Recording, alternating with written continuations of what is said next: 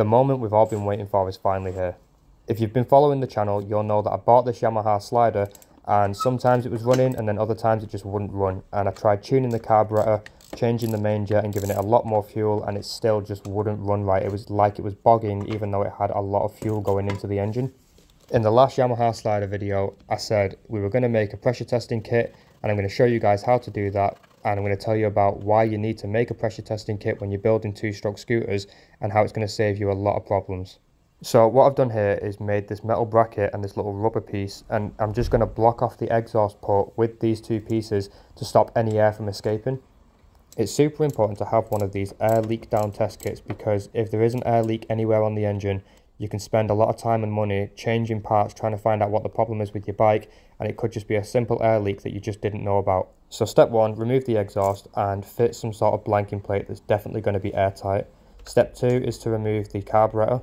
Step 3, remove the spark plug. Now I'm just putting a pen inside the spark plug hole, and I'm using this as a guide so I can make sure the piston is right down at the bottom of the cylinder. This is known as putting the piston at bottom dead center, and I'm simply just turning over the flywheel by hand and making sure the piston is as far down as it will go. Then I'm putting the spark plug back in and tightening it back up. I originally made a pressure testing kit that just wasn't working, it kept leaking air, so I've made this new one and it seems to be working a lot better so far. It's simply a hand pump connected to a low pressure PSI gauge, and then it runs down into the intake manifold through a bung that I've made. When you're testing two-stroke engines for air leaks, you want to pump it up to 6 PSI and you want to see it hold 6 PSI for maybe 30 minutes. If it's not holding pressure at 6 PSI, then you've definitely got an air leak somewhere and you need to fix it.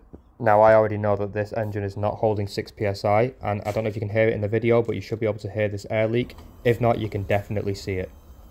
The way that we visually inspect if we have an air leak is to spray soapy water all around areas of the engine that can leak air, and you're going to see that in just a second.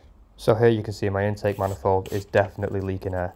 So I'm going to have to take the intake manifold off and reseal it back onto the engine, and I'm going to use Honda Bond to do that. So for everybody that says Honda Bond's no good or why do you use it, this is definitely why you use Honda Bond when you're building engines. Now I'm going to take the time to just tell you about some of the common places where you're going to find air leaks. It can be anywhere where two mating surfaces come together, so it could be your intake manifold, it could be where your spark plug goes into the spark plug hole, it could be the cylinder head, it could be the cylinder base, it could be the exhaust port. You could also have an air leak on your crankcase seals, or even where the two crankcase sides come together, which is basically the entire way around the crankcase itself.